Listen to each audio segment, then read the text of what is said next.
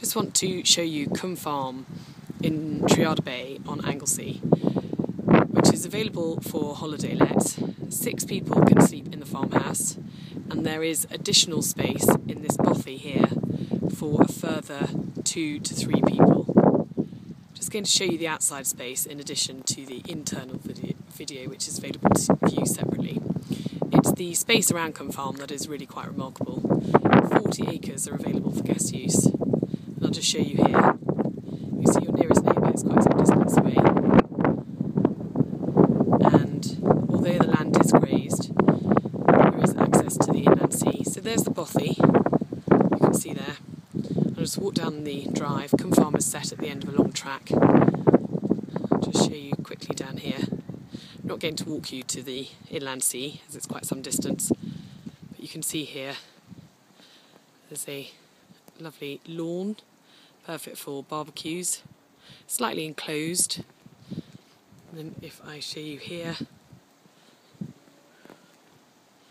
this video is taken in late October. That is just down here is the entrance that you'd come in through. Going through what is in effect the back door for the farm, and then round here, see the roses there for entrance to the bothy. I'll just also show you the orchard. You can see the apples up there, which is all part of the farmhouse. Should you wish to make yourself an apple pie. And then quickly walk behind the house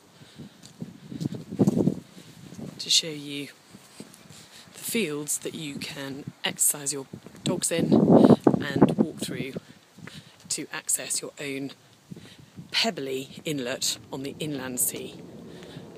Just there's the outside there of the conservatory,